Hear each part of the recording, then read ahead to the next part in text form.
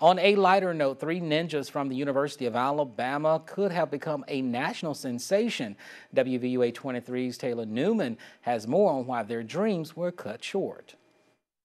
Amy Rawlinson, Joseph Seale, and Casey Suchocki are 3 students that were going to represent the University of Alabama on Team Ninja Warrior College Madness Edition.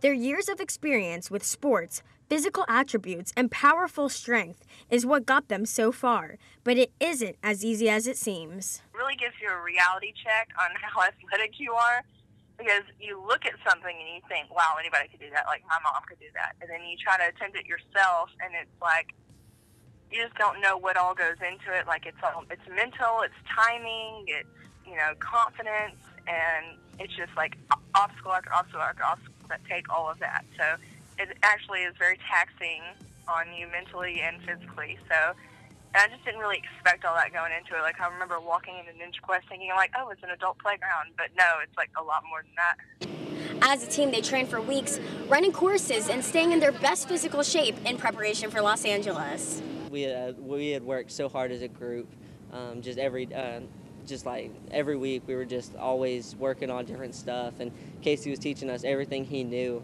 Since he had the experience of being on the main show, we knew that we had to gem, and he was teaching us everything.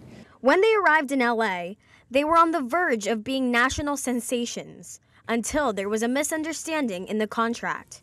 So they were no longer able to compete. And so it was really disappointing when they told us that like all that hard work was really just going to, it seemed like it was going to nothing. I was just very disappointed because I had been training for months and was like finally going to be able to, have fun like with my athletic ability, and just had absolutely zero chance. I mean, all of it just ended right there. Although they couldn't compete, they still had an amazing experience and hope to try out again next year and show America what a real ninja does.